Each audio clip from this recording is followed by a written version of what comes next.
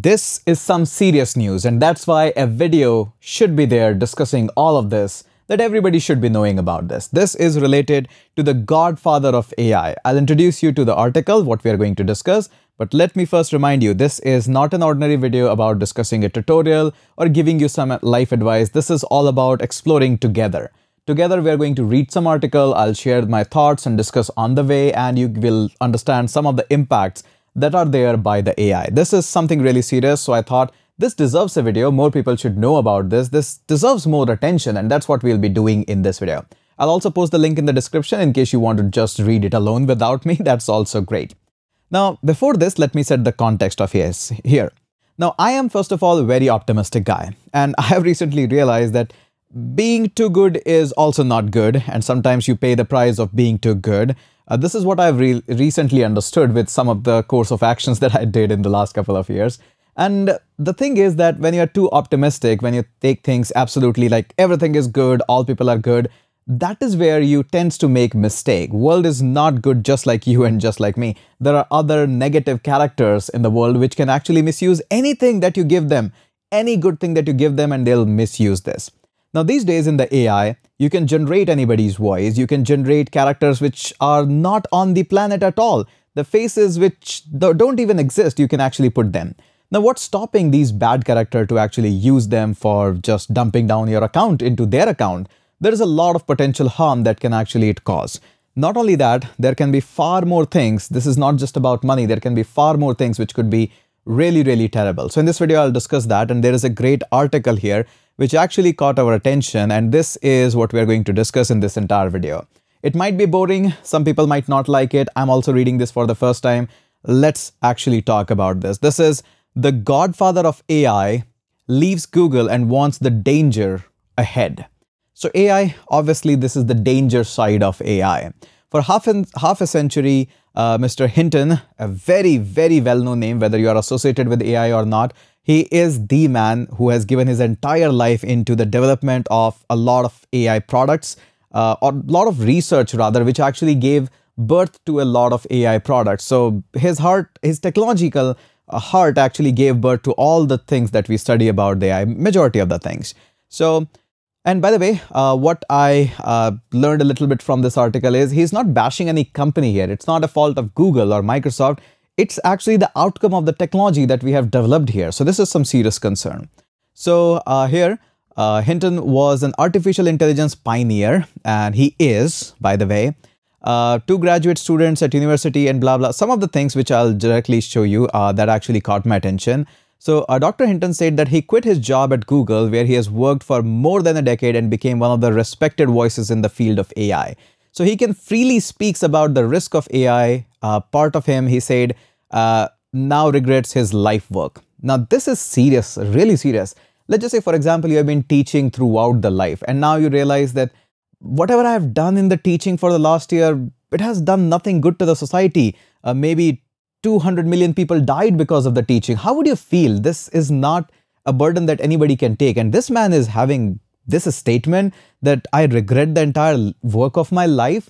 This is serious. Nobody says these kinds of statements just like anything. He's very serious. And this is the part where I realized I should really share this video with the entire world, that where we are heading is ChatGPT and products that are about to come, because this is something which is released in the market. What all these things which these companies are holding, like Google and Microsoft, they are holding so many of such more products which are not released in the market. So what he has seen, which actually drives this kind of conversation. I console myself with normal excuses. If I hadn't done it, somebody else would have done it. During a lengthy interview last week in the dining room of his home in Toronto, a short walk from where he and his students made their breakthrough. This is crazy. By the way, there's some ad as well. Rolex? No, I don't need that. Dr. Hinton's journey from AI groundbreaker to doomsayer marks a remarkable moment for the technology industry at perhaps its most important inflection point in the decade. All right. So there are a lot of things, but here's something that is, again, really a little bit interesting. Here it says, is a fear that they are releasing something dangerous into the wild. Generative AI can already be a tool for misinformation. Soon, it could be risk to jobs. Somewhere down the line, tech's biggest warriors said that it could be risky to humanity. Of course, it will be risky for humanity, but what I realize is this generative AI actually dumps down so much of the tool, and there is a concept of hallucination in the AI, where AI thinks it's absolutely correct, but it's not a correct information. And a lot of people, I can already see, they are just generating the blogs and articles and all of that.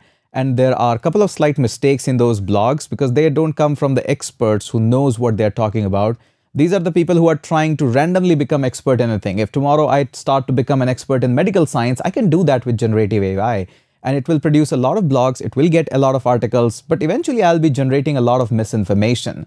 So this is exactly what's happening. A lot of people which used to be expert, now they don't want to become expert. They just rely totally on the generative AI. You and me think from the perspective of just programmers, and we want to generate content just for programming. But what about the content that is being generated for health? What about insurance? What about how to handle the fire situation? Any slight mistake can be hazardous there. So this is clear.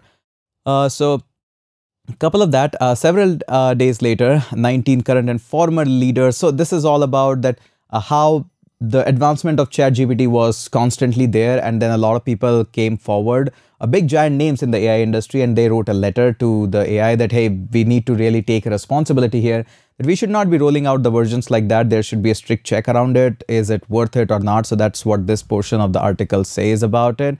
And here is the interesting one again.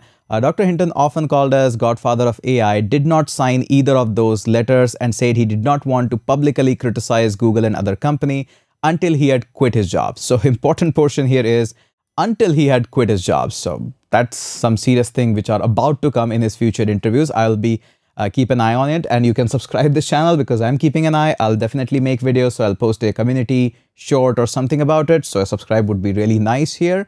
And notice here, he also had a call with the Sundar Pichai, the CEO of Google. He didn't release his conversation, what he talked about it, but I'm pretty sure he made the CEO aware that what could be potential risk of these things. I'm pretty sure that has been done there. So again, he said that we remain committed to a responsible approach to AI. We are continually learning to understand the emerging risk. We are also innovating boldly. This is a new era. This is an era where I think this is almost a similar era when internet came into the picture. Obviously, a lot of people were worried about it. Eventually, we regulated the internet quite a lot, not 100%, but quite a lot of regulations came into the picture. And I think this is a good time that we start regulating the AIs as well. What can be done, what cannot be done, what should be done, what should not be done. I don't strongly believe in just banning the AI right front, just like a lot of countries did with the TikTok. That's not a solution. Regulating the things is a solution. You cannot avoid that. If you're going to be just completely banning it, you just completely shut the door for the opportunities as well. No, regulation should be there. So again, there is a nice piece of long articles about what he did, how neural mathematics and all of that. So this is more of a career journey, that how he started and all of that. And here's an interesting one as well. So in 1980s, Dr. Hinton was the professor of computer science at Mellon University, but left the university for Canada because he said he was reluctant to take Pentagon funding. What's your thought about this? Let me know in the comment section. That's an interesting one here. At the time, most AI research in the US was funded by Defense Department. That is some serious funding coming in. Obviously, whoever gives you the fund, he actually always dig up his own angle that this is how the company should be moving forward. Or anybody who is going to give funding, he just always take care of his area, his angle, his interest. So here the interest is from the Defense Department. Very interesting. Dr. Hinton is deeply opposed to the use of artificial intelligence in the battlefield, what he calls as robot soldiers. So he didn't openly mention it, but there is a possibility that there is a lot of work that might be going in the direction where the battles are going to be fought in the robots. So although we say it as ironical, but do you think that the days of Terminators are not far now? What do you think? This is a serious talk. I'm not just fooling around here. So this is something that is like really a lot serious things. So notice here, Google spent $44 million to acquire a company started by Hinton and his two students.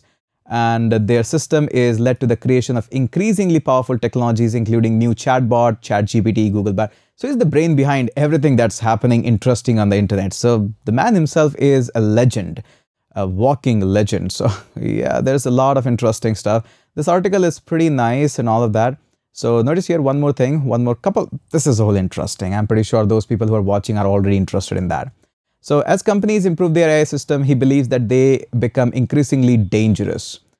Look at how it was 5 years ago and how it is now. So yeah, take the difference and propagate it forward. That's great. That's scary. That is scary. Like these chatbots are learning at an insane speed. His immediate concern is that the internet will be flooded with false photos, videos, text, and the average person will not be able to know what is truth and what is not truth. And this actually concerns me as well. Have you seen just a few years ago, there was so much of chaos because of WhatsApp. A couple of rumors just spread into the WhatsApp and it killed people. Literally lives were lost in that. And now imagine these things when will be flooded on WhatsApp. These misinformation have now text, photos, videos, everything. What will happen when these information will be flooded on the internet with accuracy? How many lives we are going to lose? This is a serious concern of misinformation and the AI world. Ah man, this is scary, already scary. Down the road, he is worried that the future version of the technology pose a threat to humanity because they often learn unexpected behavior from the vast amount of data they analyze. That's true. That's 100% true. This becomes an issue, he said, as individual and companies allow AI system not only to generate their own computer code, but actually run the code on their own. That's Auto GPT. And he fears a day will when truly autonomous weapons, those killer robots, become reality. We have moved into a far more dangerous zone. Terminator was not just a thinking. It's not that far that it becomes a reality. Gosh, that is concerning. That is concerning. This article as a whole, this is heavy. This is heavy. So Dr. Hinton said when people used to ask him how he could work on technology that was potentially dangerous, he would paraphrase Robert Oppenheimer, who led the US effort to build the atomic bomb. When you see something that is technically sweet, you go ahead and do it. He does not say that anymore. Ah man, that's heavy. That is heavy line. Technically sweet. We are working in the technically sweet line, but what will be the impact? Another atomic bomb, but this time maybe much more chaotic. We controlled the atomic bomb. We didn't build this much further, but who's going to control this AI? How many lives are going to lost with this misinformation? Oh man, that's a heavy article. Let me know your thoughts in the comment section if you have some thoughts around it. And if you think this video needs a share, go ahead and share this out. This is crazy, man. This is crazy.